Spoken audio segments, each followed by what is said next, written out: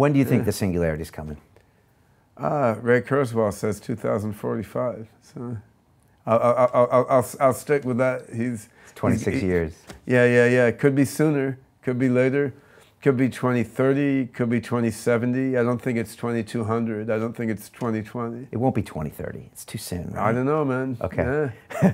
I guess when it starts to happen, it happens real fast. Well, that's sort of the point, right? Like if you so suppose that as a thought experiment, like suppose in 2025, Google DeepMind or my own AI team in SingularityNET and OpenCog, like suppose by 2025, one of us manages to create an AI that is essentially as smart as a human being, right? So it can hold a conversation like a human being, and it can prove math theorems like a human mathematician. It can analyze a biology data set, right? So we, so and a bit like your robot, Sophia. And you put it in a robot body. I mean, that's a separate problem. It could operate many robot bodies all at once, right?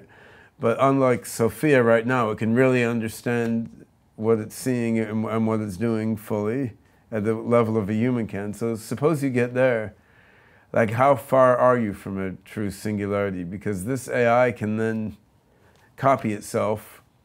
You can make 1 million of those, right? Improve itself. Yeah, right. Because you can, once the AI is as smart as a human, okay, let's teach it computer science.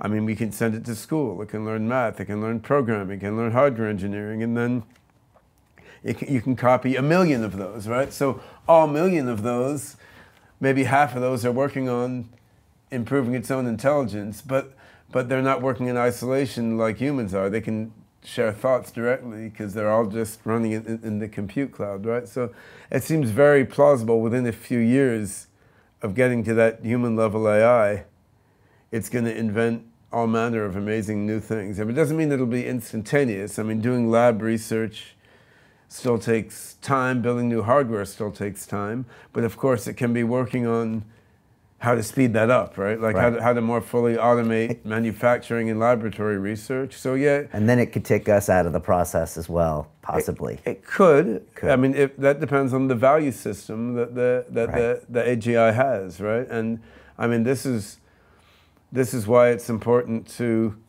give values of kindness, compassion, tolerance, inclusiveness, love for all sentient beings. We want to get these positive values into the AI as much as we can. And we think we can program that into AI. I think you teach it. You teach it. You program it with the ability to learn that. But then won't it unlearn that if it doesn't suit it? Or that's what we don't know? I mean, it's very subtle because human values are a moving target, right? Like the values of suburban New Jersey in 1975 when I was in elementary school are not the same as the values in suburban New Jersey in the US right now. Like, I mean, back then, gay marriage was illegal and violently opposed by almost everybody, right? And racism was very rampant there. So, I mean, human values they're evolving all the time. By the values of medieval Europe, you and I and probably almost everyone listening to us deserve to burn in hell forever, right?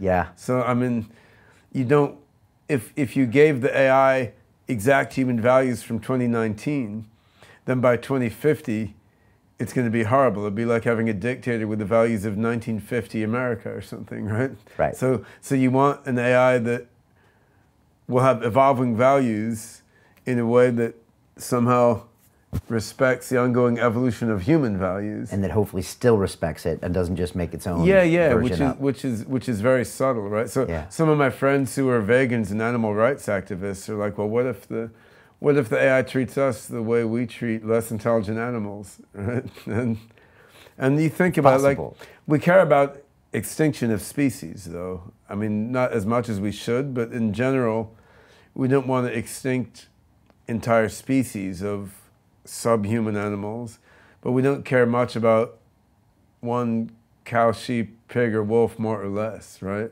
We care about like the genome, right? So if you took that analogy, the AI, it would like to keep humans around, because I mean, we're the creators, we're the ancestors, we have our own unique aesthetic value, but by that analogy, it may not give a crap about one human, more or less, any more than we care about one wolf or pig, more or less, Yeah. right?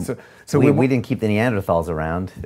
no, but we weren't as reflectively intelligent True. then as we are now. And I think that there is an argument that as human cultures advance more and more toward abundance and away from scarcity, there's more caring about the environment. There's more compassion toward non-human animals. I mean, there was a lot in Stone Age society, and it sort of went down in the Industrial Revolution, and now it's certainly going up again. But I guess the point is, we want our AIs not only to be super intelligent, we want them to be super compassionate. Like, we want them to be more compassionate to us than we are to each other, because we're killing each other.